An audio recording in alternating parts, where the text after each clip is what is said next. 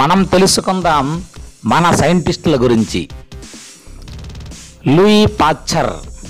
ఈ Louis Pasteur December 27, 1822 నుండి September 28, 1895 వరకు జీవనకాలం అండి. ఇతను ప్రముఖ ఫ్రెంచ్ జీవశాస్త్రవేత్త. వ్యాధులకు కారణం సూక్ష్మక్రిములని కనుగొని రోగ నివారణకు లూయి పాశ్చర్ బాటలు వేశారండి. టీకా ఆవిష్కరణానికి ఇతడు ఆద్యుడు. మొదటిసారిగా ర్యాబిస్ వ్యాధి కోసం టీకాను తయారు చేశాడు. చాలామందికి ఇతడు పాలు ద్వారా వ్యాపించే వ్యాధులను అరికెట్టే పద్ధతిని ప్రవేశపెట్టిన వ్యక్తిగా సుపరిచితులను. ఈ పద్ధతిని నేడు పాశ్చరైజేషన్ అని అంటారని. ఇతన్ని సూక్ష్మజీవశాస్త్రం వ్యవస్థాపకులై ముగ్గురులో ఒకరిగా పేర్కొంటారని. మరి మిగిలిన ఇద్దరు రాబర్ట్ కోచ్ మరియు ఫెర్డినాండ్ కాన్. ఇతని మరణం తర్వాత పారిస్లో పాశ్చర్ సంస్థ భూగర్భంలో పాతిపెట్టారని. ఈ ఘనత దక్కిన 300 మంది ఫ్రాన్స్ దేశస్థుల్లో ఇతడు ఒకడు. ఇతని జీవి చరిత్రను మనం తెలుసుకోవాలనుకుంటే లూయి పాశ్చర్ 1822వ సంవత్సరం డిసెంబర్ 27న ఫ్రాన్స్లోని డోల్ గ్రామంలో జన్మించాడు. నెపోలియన్ సైన్యంలో పనిచేసిన తండ్రి జీన్ పాశ్చర్ తోలు వ్యాపారం చేసి జీవించేవారు. పాశ్చర్ పాఠశాలకు వెళ్లకుండా కొంతవరకు విద్యావంతుడయ్యాడు. చిత్రలేఖనంలో మంచి ప్రతిభ కనబరిచేవాడు. తల్లిదండ్రులతో పాటు ఇరుగు పొరుగు వారివి స్నేహితులవి బొమ్మలు పెయింట్ చేశాడు. చాలా చిత్రాలు ఎప్పటికీ పాశ్చర్ మ్యూజియంలో భద్రపరచబడ్డాయి. గణితం, భౌతిక, రసాయన శాస్త్రాలంటే ఇష్టమున్న పాశ్చర్ ఉపాధ్యాయ జీవితాన్ని గడపాలనుకునేవాడు. 16 ఏళ్ల వయసులో కాలేజీ చదువు కోసం పారిస్లో అడుగుపెట్టాడు. డాక్టరేట్ పూర్తి చేసి 1848లో స్ట్రాస్బర్గ్ విశ్వవిద్యాలయంలో అసిస్టెంట్ ప్రొఫెసర్గా నియమితులయ్యారు.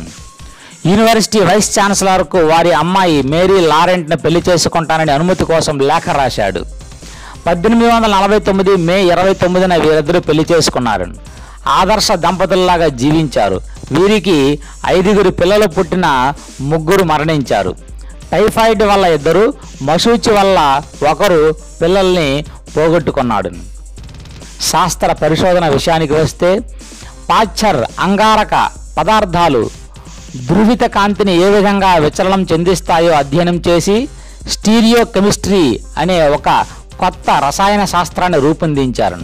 తర్వాత తన పరిశోధనలను పులియడం, ఫెర్మెంటేషన్ వంటి అంశాలపై కొనసాగించి సూక్ష్మ క్రిములపై అనాదిగా ఉన్న భావాలను ఖండించి కొత్త సిద్ధాంతాలను రూపొందించాడు.